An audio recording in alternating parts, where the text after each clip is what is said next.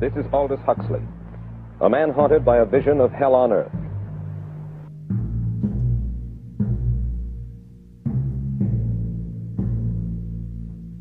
In your new essays, you state that these various enemies of freedom are pushing us toward a real-life, brave new world, and you say that it's awaiting us just around the corner.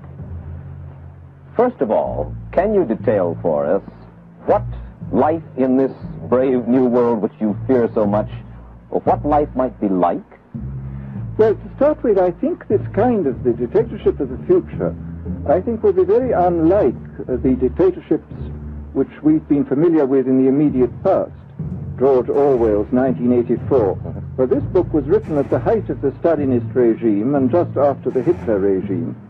And there he foresaw a dictatorship using entirely the methods of terror, the methods of physical violence. Now, I think what is going to happen in the future is the dictators will find that if you want to preserve your power indefinitely, you have to get the consent of the ruled.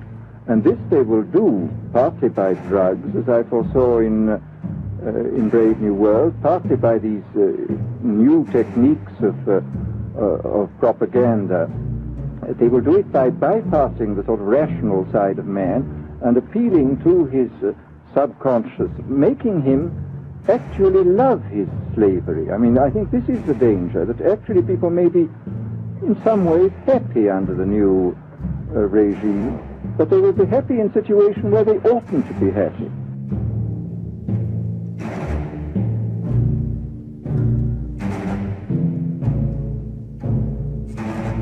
What were Hitler's methods? Hitler used terror on the one kind, brute force on the one hand, but he also used a very efficient form of propaganda, which he was using every modern device at that time. He didn't have TV, but he had the radio, which he used to the fullest extent, and was able to impose his will on an immense mass of people. I mean, the Germans were a highly educated people. The point is, it seems to me, that there are methods at present available, methods superior in some respects to Hitler's method, which could be used in a bad situation. I mean, what I feel very strongly is that we mustn't be caught by surprise by our own advancing technology. This has happened again and again in history. Technology has advanced, and this changes social conditions, and suddenly people have found themselves in a situation which they didn't foresee and doing all sorts of things they didn't really want to do.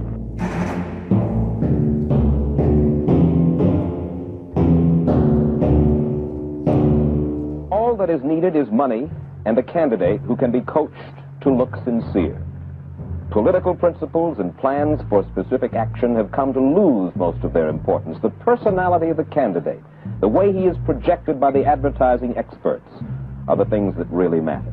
The personality is important, but there are certainly people with an extremely amiable personality, particularly on TV, who might not necessarily be very good in positions of political trust.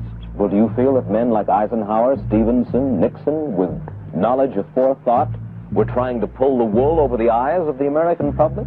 No, but they were being advised by powerful advertising agencies who were making campaigns of a quite different kind from what had been made before. And I think we shall see probably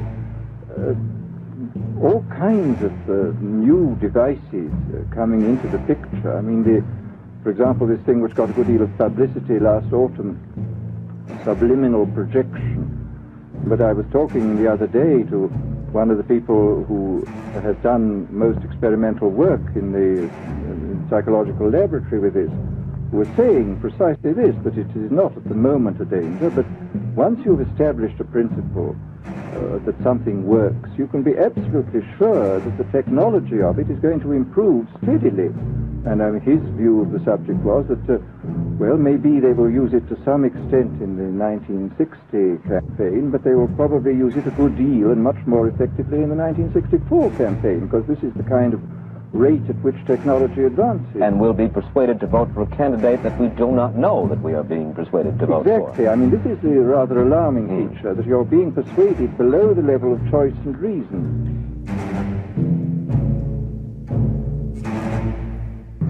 Teach people to be on their guard against the sort of verbal booby traps into which they're always being led, to analyze the kind of things that are said to them.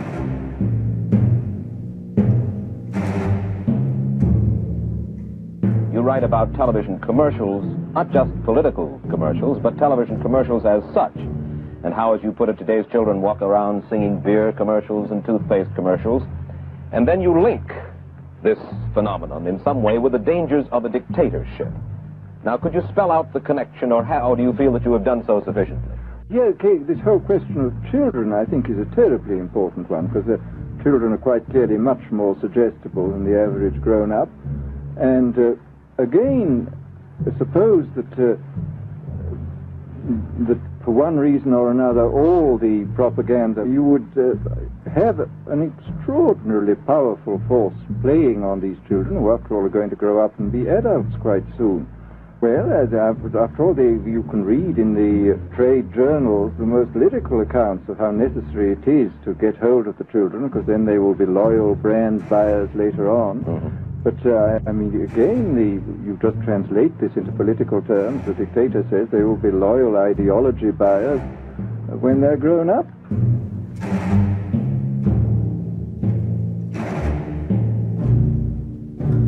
You've even written about the use of drugs in this life. Well, now, this is a very interesting subject. I mean, in this book that you mentioned, this book of mine, Brave New World, I postulated a substance called soma, which was a very versatile drug. It would make people feel happy in small doses. It would make them see visions in medium doses, and it would send them to sleep in large doses.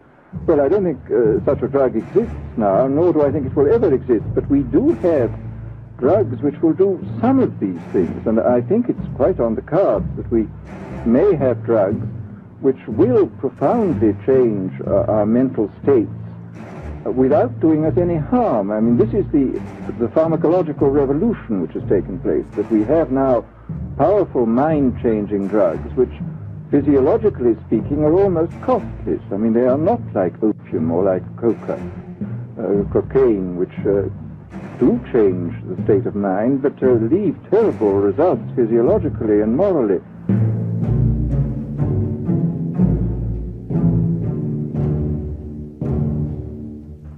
Aldous Huxley finds himself these days in a peculiar and disturbing position. A quarter of a century after prophesying an authoritarian state in which people were reduced to ciphers, he can point at Soviet Russia and say, "I told you so." The crucial question, as he sees it now, is whether the so-called free world is shortly going to give Mr. Huxley the further dubious satisfaction of saying the same thing about us.